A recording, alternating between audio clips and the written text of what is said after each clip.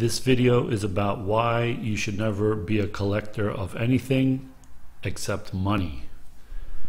For some strange reason, people have a tendency to start collecting things. This need to collect things is helped along by advertising and these carefully placed articles you see on the internet or in the news about some $10 painting bought at a garage sale that's now worth millions of dollars, or some guy who died and had a barn full of rare cars that are now worth millions that his kids will now sell. These stories are the exception and not the rule when it comes to collecting.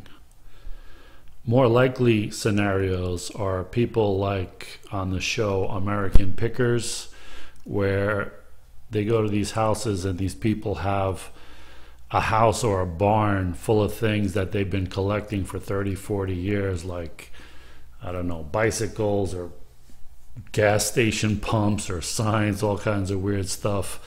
And now their house is so full and they're too old or too tired or too sick to even try to sell it.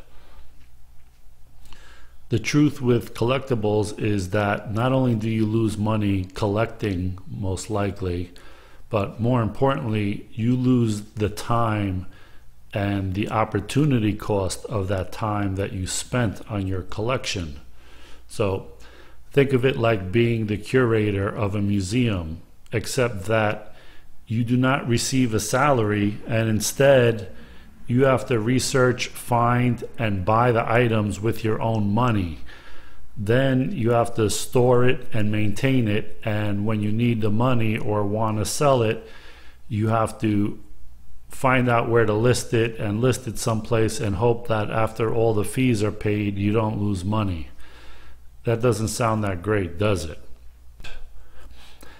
It gets worse because, at least in museums, the items they have are rare or the best condition example of something. In reality, most people have no idea what they're collecting, and they think what they collect is valuable or rare because they read some prices in some collectible guidebook. The difference between prices in the book and what you can actually sell something for is usually a 50% difference or more, depending on where you try to sell it. And what really is a collectible anyway? Do you think something like a Cabbage Patch doll, a Beanie Baby, or some limited edition or collector's edition baseball card or comic book is collectible? I had a friend who owned a pawn shop, and I also sold some of the stuff for him on eBay years ago. So I know what he bought stuff for and what we sold it for and what people came in and asked for their items, and what he actually paid them was a lot less, like 50% or something, because everybody thought that what they had was worth tremendous amount of money because they saw it in some book or some guide or whatever. Everybody thinks that what they have is super valuable, but usually it's not. So he would pay them next to nothing for comic books or any other kind of collectibles unless they had gold or silver in them, like coins, jewelry, watches, that kind of thing. And by the way, if you step foot in a pawn shop, you are already desperate or very uninformed about how to sell anything, because pawn shops offer you about half of what the item you're trying to sell is worth, or they give you a loan for about 50% a year. So if you think any of that is a good deal and you go to a pawn shop to try to sell or pawn anything, you are very financially uninformed. Now, other people I know who collected things ranged from the older people who were borderline hoarders and grew up with nothing, so they kept everything. And while these people, they didn't pay much for their collections, a lot of them just, picked up stuff off of the street or whatever, or thrift shops and that kind of stuff. Their stuff stopped them from moving or doing things because they always had that question in their head of, well, what am I going to do with my stuff? And they were too old or too sick or too weak to move all of that stuff, so they were essentially stuck where they were.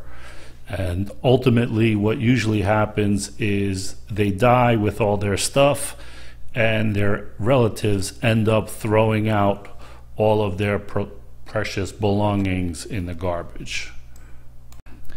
The other type of person is the one who starts out liking something, and after buying a few signed Yankees baseballs or some Dale Earnhardt NASCAR die-cast car, they then get the urge to buy as many variations as exist.